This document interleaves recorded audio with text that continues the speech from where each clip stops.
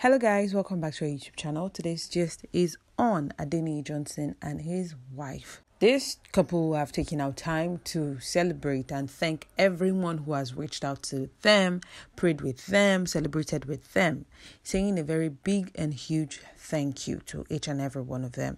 On their various Instagram pages, they have taken out time to thank their fans, followers, loved ones, and everyone who has celebrated them.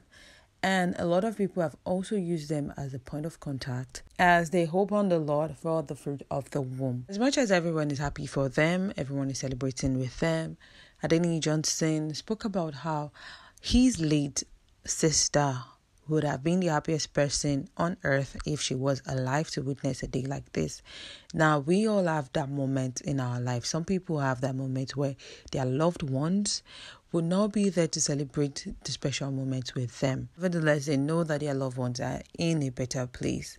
And that was one of the stories shared by Niyi Johnson on his social media page, saying by 2018, they were praying for the fruit of the womb together and crying together, and not knowing that would have been our last birthday. But I explained that he knows that that is his sister, would have been the happiest person on earth. If she was alive to witness a day like this, she would have been at his house, bathing the twin, rocking them to sleep, carrying them about. I mean, everything a happy woman, a happy sister-in-law would do for her niece and nephew. People also paid their condolences after realizing and hearing this side of the story.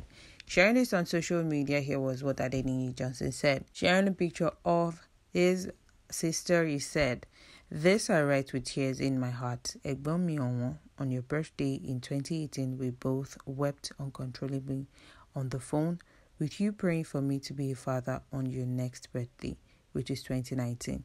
We both never knew it was your last birthday on earth. Sister mi IREKE, if you were alive, I am sure you would have been the happiest person on earth.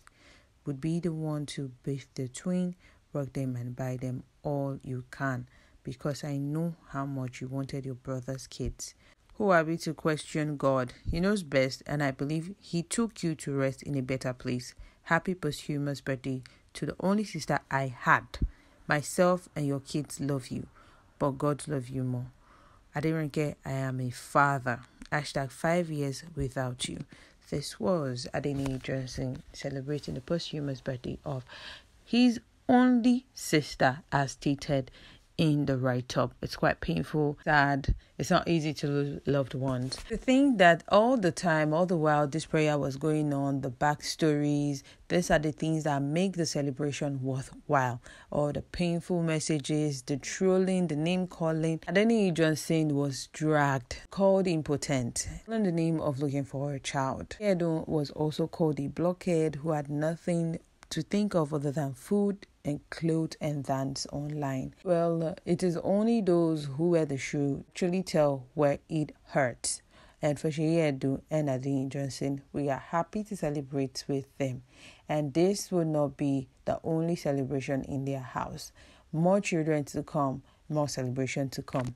Thanking everyone who had celebrated them, Niyi Johnson shared and said, "So far so good on behalf of myself, my wife, and Ayomikun and Ayomikposi.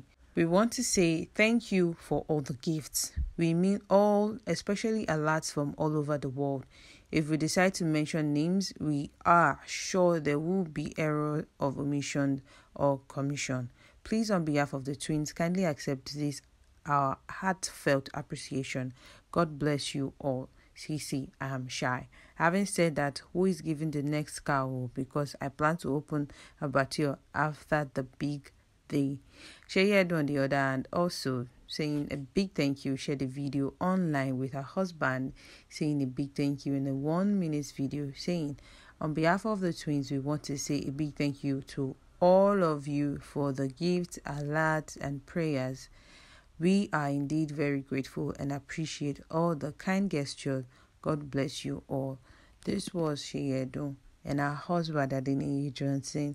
Whole lot of people were waiting for their separation, celebrating this wonderful news, thanking everyone who has celebrated with them. One thing to learn about this story is that delay is not denial. At the right and appointed time, it will come forth.